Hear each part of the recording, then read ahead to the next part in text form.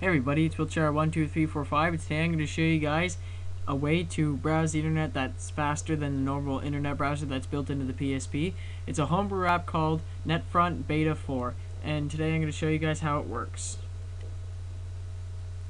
It works like the normal internet browser that's built into the PSP. It looks the same, it acts the same, it just runs faster because it uses the full RAM instead of loading the XMB and the wave and everything behind it.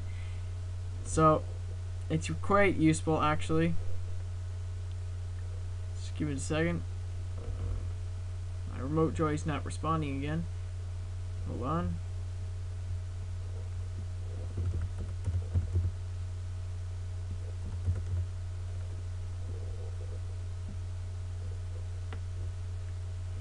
Okay, there we go. Sorry about that, guys. As you can see, it loads Google pretty fast, so I'm gonna, reload the page. Look how fast that went instead of the normal one. So I'm just gonna, do a Google search. Look how fast that went compared to the old one. Let's go to images. Well, isn't that cool, guys? See, it goes a lot faster than the other one. There's also another trick that you can use if you're running out of RAM. You just press circle. It'll ask if you want to close, and it'll press yes.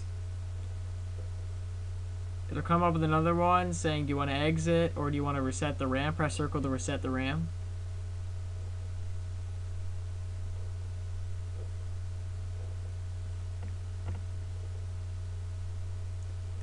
And your RAM should be cleared now. So that's Netfront Beta 4, guys. It's a way to browse the internet faster, as I said before, and have fun with this application, guys.